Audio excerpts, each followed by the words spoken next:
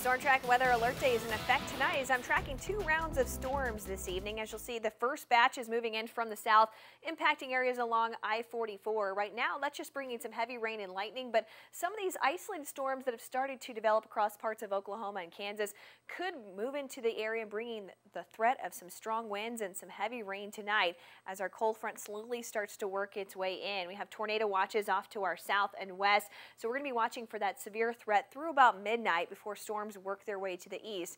Here's what that future track looks like in the next couple of hours. By 9 o'clock, storms will be moving into the Highway 63 corridor, bringing the possibility of 1-inch hail and strong winds along with heavy rain.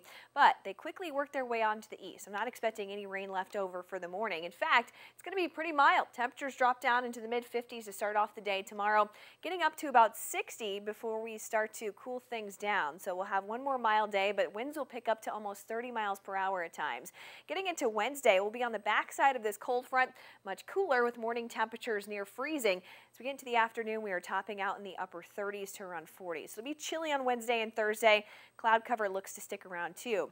Here's a severe weather threat breakdown for tonight. I'm expecting anywhere from around 50 to 60 mile per hour winds and a few of those isolated storms, possibly seeing some elevated 1-inch hail. Tornado threat's going to be low, but highest off to our south, and we'll be looking at the possibility up to around a ½ inch to an inch of rain.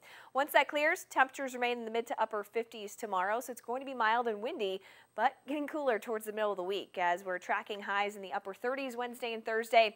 Ending the week, though, on a nicer note, we'll get up to about 47 on Friday with sunshine and a chance for a few showers by Saturday.